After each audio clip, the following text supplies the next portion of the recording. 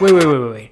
I'm a huge Apple fan, so how exactly did we get here?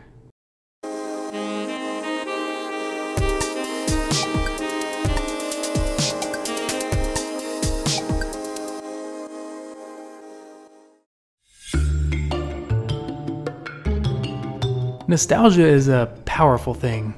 I grew up with both Mac and Windows, but I have very fond memories of playing Oregon Trail on my school's Apple II, and for some reason I always found myself enraptured by Apple computers more than any others through some sort of mysterious magnetism that I still can't explain. Classic Apple laptops are still today beautifully designed machines with incredible build quality, and using Mac OS 9 today is more than just a walk down memory lane. I think that the hardware and software design on these machines is just timeless.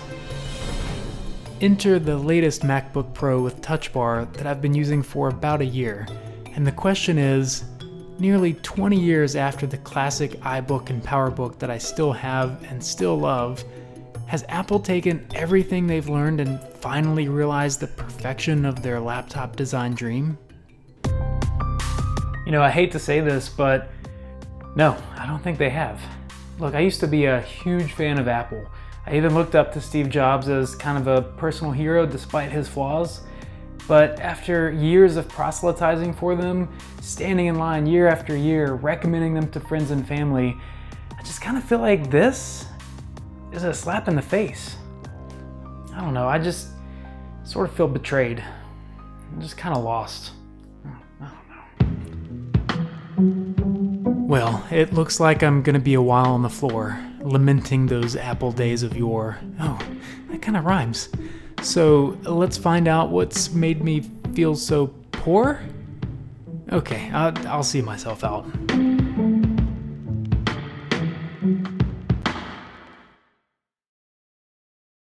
How many of you have ever had your notebook go flying off its work surface when somebody caught your power adapter cord in their foot? Well, this is going to end that. Steve Jobs unveiled the MagSafe at Macworld in 2006 and rightfully made a pretty big deal about it. This was Apple at its best, quietly redefining experiences, making the best product possible. This magical magnetic port served admirably for 10 years until now, with Apple deciding to replace it with a USB-C port? While I get the move towards a standardized port, gone is the safety of being able to trip over the power cord and not send your laptop crashing to the ground. Gone is the instant visual feedback of seeing the light come on the MagSafe cord so you know it's charging. That's been replaced by a barely audible tone that seems to take ages to trigger. And gone is the fun and almost magical act of getting the cord sorta near the port and having it just connect. Now it's a fiddly affair that you'll perform thousands of times, and yes, this is what the finish around my USB-C ports looks like after less than a year. Oy vey. Ow. Ow. Ow. Ow. Ow. Ow.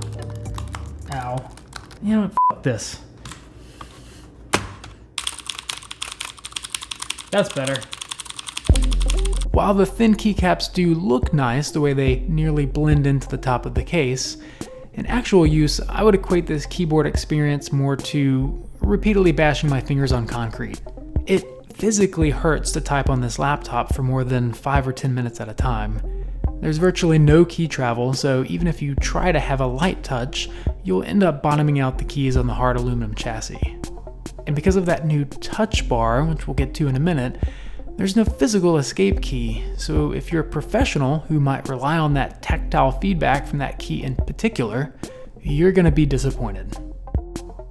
The bottom line is, as someone who appreciates a refined typing experience, and as someone who actually types for a living, I am overwhelmingly disappointed in what Apple has done here.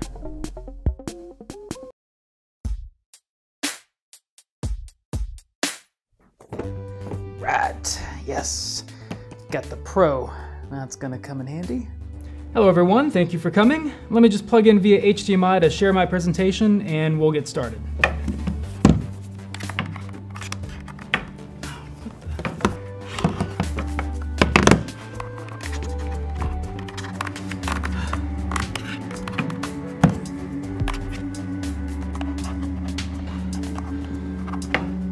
Oh God.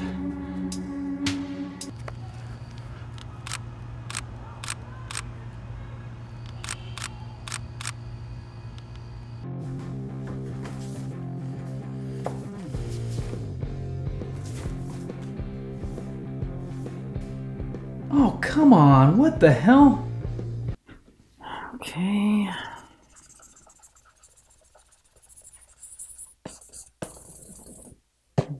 Okay, yep, that's right, okay, yep, that's good. Hey, on the consumer line, go crazy with the ports. Hell, get rid of all the ports and go wireless for all I care. But on the Pro line, this is a dongle nightmare, and it must stop. I know, USB-C is the future, and it's a fine port with plenty of bandwidth, for now.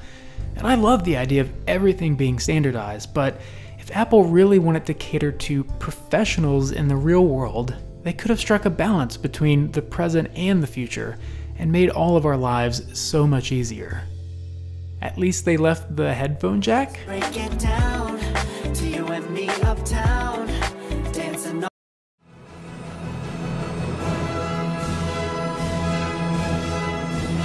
And finally, the crowning achievement, the creme de la creme of this latest MacBook, the defining feature that sets it apart from all MacBooks that have come before and from any other laptop on the market, the Touch Bar. You see, they call it a Touch Bar because you touch it.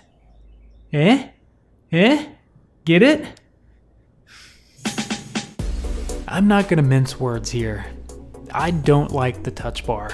I'm a heavy multitasker, and I found the constant changing of its tiny little screen as I zipped in and out of apps to be annoyingly distracting, like some sort of tiny rave party on my laptop.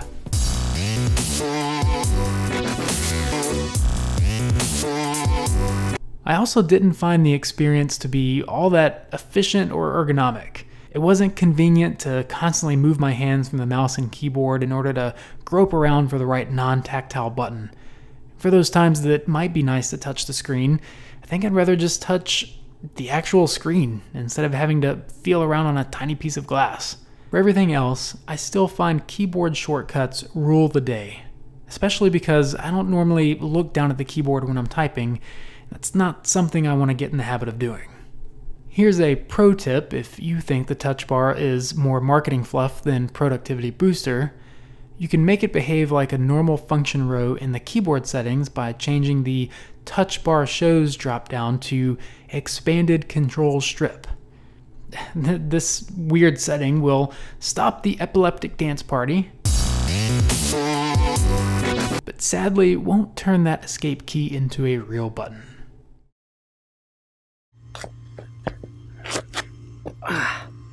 Alright, so that was a bunch of pretty negative stuff, and I don't like being a negative person, especially about a company that I've been such an advocate for so long. You know, now that I've vented and gotten some of that off my chest, I actually do kind of feel better.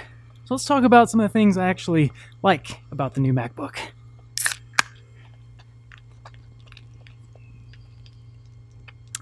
What? The new space gray color is a welcome change to the Pro line, and damn does it look good. This thing has the best trackpad on the market, period. It's super responsive, accurate, and now even bigger. It's impeccably designed, it's really just beautiful, and you can open it with one finger. Speaking of fingers, the fingerprint sensor is lightning quick and accurate and easily became my favorite way of unlocking the MacBook. And finally, macOS is still my favorite operating system thanks to its refined workflows and handy shortcuts. Despite a few redeeming qualities, I think you now know how we got here. And it looks like we have some unfinished business. So, let's continue, shall we?